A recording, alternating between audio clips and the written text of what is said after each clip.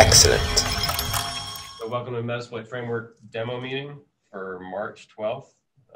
Got South by Southwest going on here right now in downtown Austin. Don't use that as an excuse to move here, but it's a little crazy, but here we are. Let's talk about some stuff that's been going on. Some of the highlights from the last 2 weeks include a number of modules. First-time community contributor Rodham Rice hooked us up with a new module to exploit vulnerable Drupal web services to attain remote code execution. This module relates to the most recent security advisory for Drupal core, which is noted in the slide there, which advisory that is.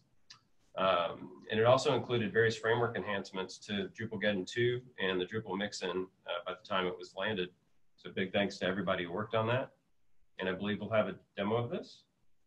We also have community member RSphere provided a module targeting vulnerable versions of Impervia SecureSphere, which is a unified security platform that protects enterprise data and applications.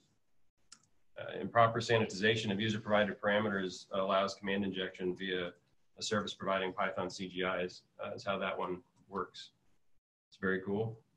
Contributor Tim Wright added a local module for rooted Android devices, which allows a non-privileged user to execute a payload via the SU binary. This would allow you to use an existing session on a rooted Android device to download and execute a new payload as root, leading to a new session that's running as root. Be forewarned, though, that when using this module, the target device may actually prompt the user for permission to execute the payload. And lastly on the list here, we have a new module for an older FreeBSD exploit. This is like circa 2012. Community member B. Coles contributed this module, which can provide privilege escalation via mishandled edge cases of the sysret instruction for vulnerable versions of the FreeBSD kernel running on 64-bit Intel systems. B. Coles also did some detective work to locate the original author of some C code that's included of the module in order to ensure that we had permission to use it, which the author gave, and that was a fantastic how all that went, so thumbs up. And I believe we'll have a demo of this as well. Moving on to some improvements. Our host option is now supported in all auxiliary modules, thanks to community member Green M and our own Brent Cook, allowing you to specify multiple targets when using aux modules. Community member Kale Black updated the local service persistence module to allow persisting services at the user level via systemd, which is a nice addition. We had more in-framework documentation, which is great for everybody. Love those things. And numerous module improvements, including check methods, and also framework improvements such as support for unicast ref2 responses in RMI and dhost support in the full URI method of HTTP client. You can read all the details in the weekly Metasploit wrap-up blog posts at blog.rapid7.com. And with that, time for demos. Woohoo! Ooh.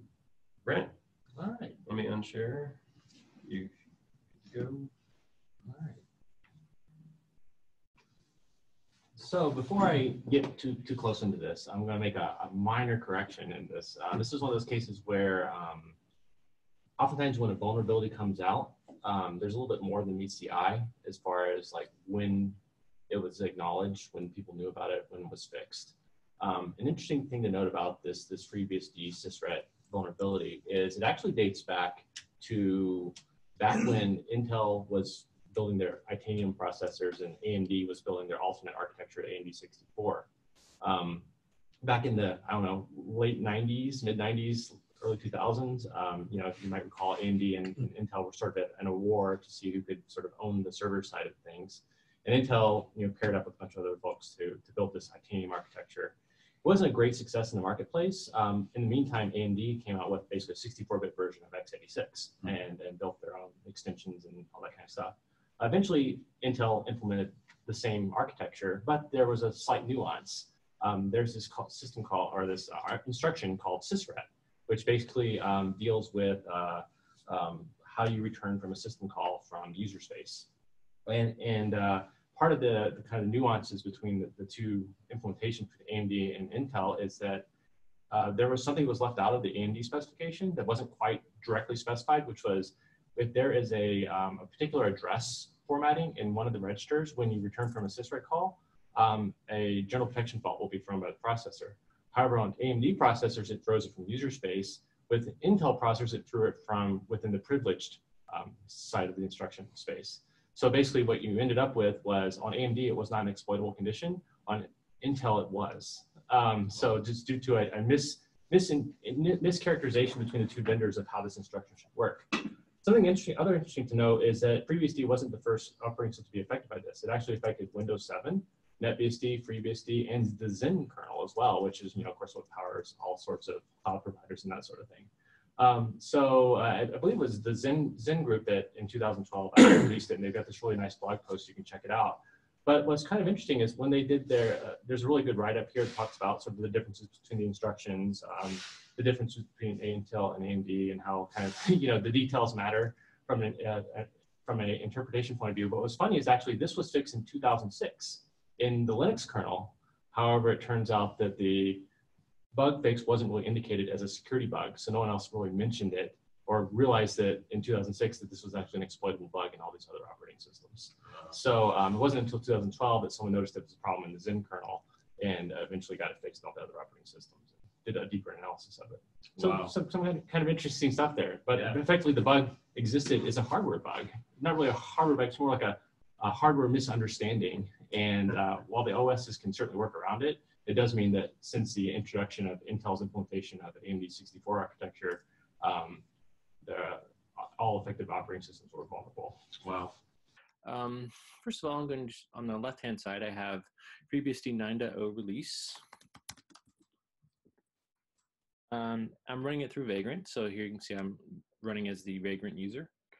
On the right-hand side here, I've got Metasploit set up with the exploit module. Because this is a local exploit module, we need to have a session running first before we can use it. So I'll go ahead and use multi-handler.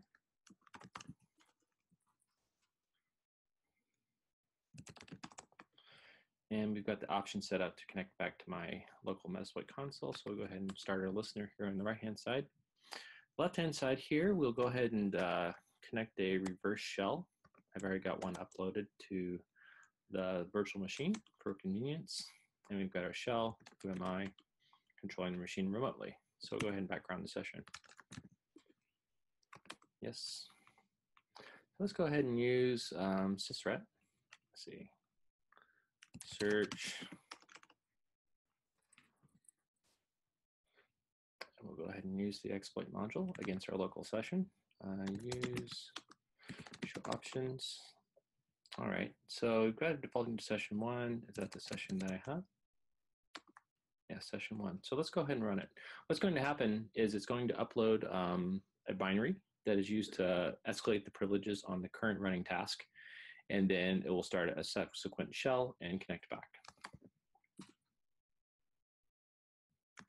Okay, the command shell opened, as you can see here. It looks like we did have a pause here at the end during the cleanup phase. I'll just go ahead and hit Control-C because it's not super important that we wait for all of that. But if you see now, as a result of running the exploit, I now have 2 sessions. I can interact with session 2 and see that I'm root. One of the neat side effects of this exploit is that it elevates the privileges of your running task. In fact, if I were to close the existing session or the existing shell that we started back to Metasploit in the first place, type who am I, you can see that now you're actually already root, even though this is the same shell as before. So there it is. That's the FreeBSD sysret priv escalation for FreeBSD 9.0 and 8.3. As I said, this vulnerability, when it came out in 2012, affected a few other operating systems as well. Zen, Windows 7, was fixed in Linux in 2006. So there's definitely a good history of this vulnerability. I hope you enjoyed it. Thanks. Awesome. Will? Hey, can you hear me? We can. All right, great. Let's see if I can share. Share all the things. All right, can you see this? Yeah, if it's the GitHub PR for the Drupal. Great. So I'm going to demo a couple things today. Drupal SA Core 2019-003 was recently released. But people have been calling it Drupal 3. There's no real end to it, kind of like the GhostScript / ImageMagick vulns. So we'll see if there's a 4. It also has CVE assigned, of course. This is Rotem Rice's first module. He's part of He did, I believe he was involved in the research on the previous Drupalgeddon, and his company released basically a little write-up of how it works. And a lot of people use that for their POCs and such. So great work there. Definitely knows what he's doing. And this is his first Metasploit module. I think because he saw the last one. And so we worked on this together.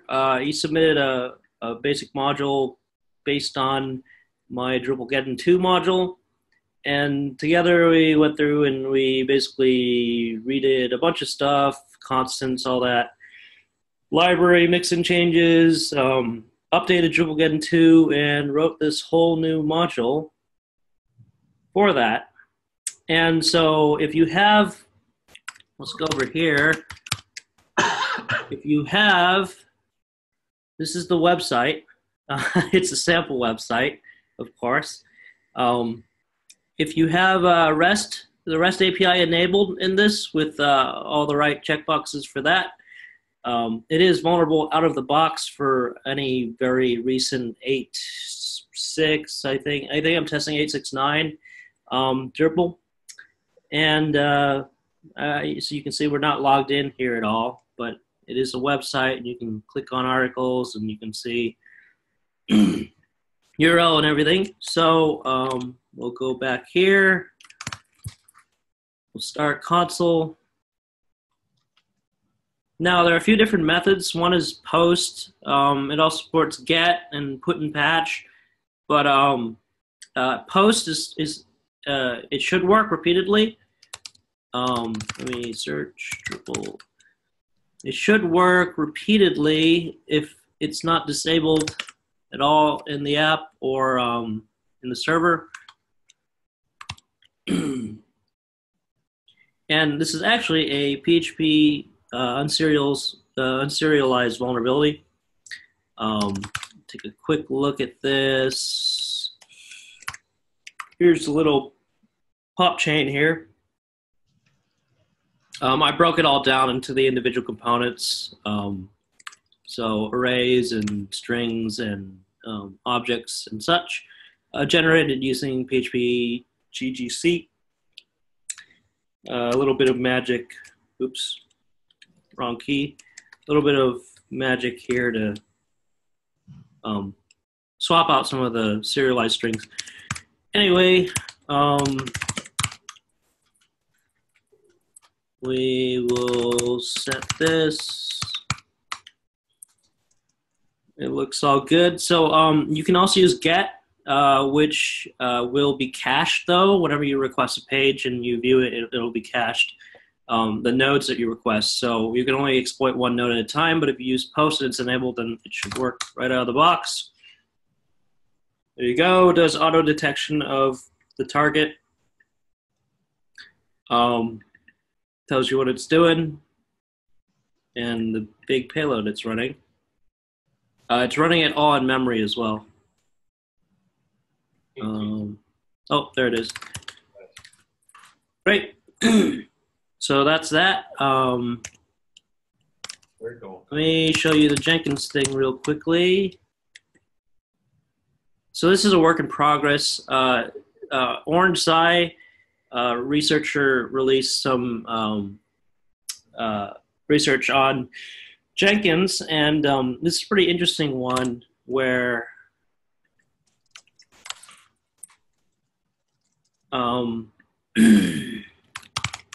let's go ahead and see here that we are not logged into Jenkins at all. No authentication is required for this. This is a dynamic routing bug. So the way, let me just sign in here so you can see how it works. This is still work in progress, so don't, rip on the code too much. Or actually rather rip on the code plenty so I can fix it. I have another commit here I need to push, but this is a compiled Java class, and uses some Groovy script annotations to download and execute the exploit, or the payload rather. Here's where the real magic is. First gadget is So the way Jenkins does its URLs is that all of these path components are actually converted into Java classes and method calls. And so if you execute the right path, some of them are whitelisted where they are not, you're not required to log in to view them. So if you actually, go to some of these paths, let me log out so you can see that. You can go to some of these paths, you can see that you can access them without being logged in. I don't remember if it was XML or not, but so you can chain that ACL bypass with other paths to directly access the GroovyScript compile page, and you can just basically send it this annotation chain. Check should work. Oops. Let me set a payload too. I haven't set a default yet.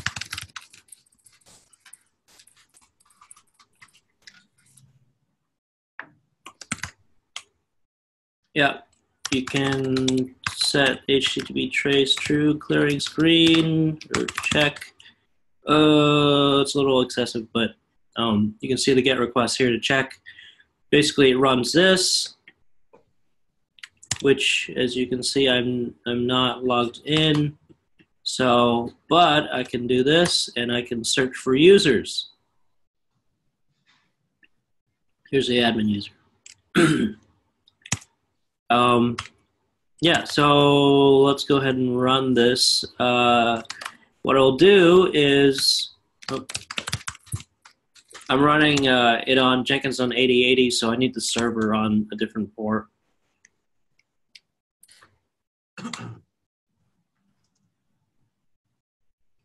Yep, so here's a single request. It chains it with the auth bypass gadget plus referencing descriptors, specifically this one, and then runs check script compile with the value of this GroovyScript, which you can see here, it's fetching our payload as a compiled Java class and importing it. So the server reaches out to you, you send it the jar, you send it the stage, and you get a session as Jenkins. Yeah. Jenkins home.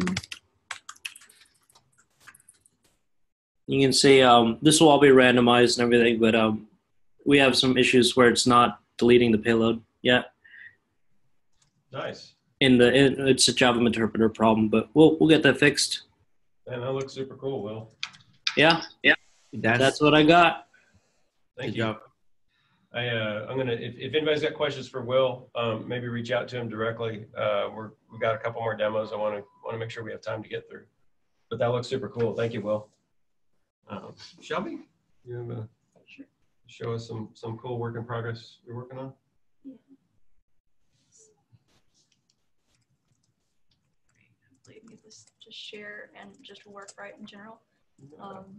So I've been working on this payload that can use both a bind and a reverse shell. You can choose between the two. It's supposed to have evasive properties, but we'll see if that eventually works. We're intending to get this integrated into Metasploit, but right now it's just like a C++ program. Let's see what else. It can install itself as a service. It can install itself, like install a registry key to make it run at startup. And it also encrypts its traffic, the chow 20 cipher. So I guess I'll show you the bind shell. See if I have time for anything else. So this is the previous session that I had going. I'm gonna start Wireshark, and then let's see. All right, so it's listening for a connection. So now I'm going to go over to my terminal. I wrote this, it's like a bare C program to act as a handler. Let's see, it is the wrong place. So that it can decrypt the traffic that comes in. So here we have it. See it actually work. All right, so we've got a shell. Let's just Oh, okay. On that user, on a delete test, see if it actually deletes it. Okay, so it looks like it did. The output's not exactly how I'd like it to be currently, but that can always be fixed later. But work in progress. We've Yeah. we've caveated It is a work in so you're all progress. good. You're all good. Yeah. But here you can see some of the packets being transferred and kind of just seeing nonsense here. Looks like he's looking encrypted. Yeah. That's So- awesome. So yeah, that's what I have so far. You know, Neat. trying to figure out how to get this integrated into Metasploit. Hopefully that'll come up soon. But yeah. Right on. Is the and that they use it as also a reverse shell that you've been working on Yeah, as well? so you can do that as well. Cool. Yep. That's super cool. Thank you, Shelby. Thanks.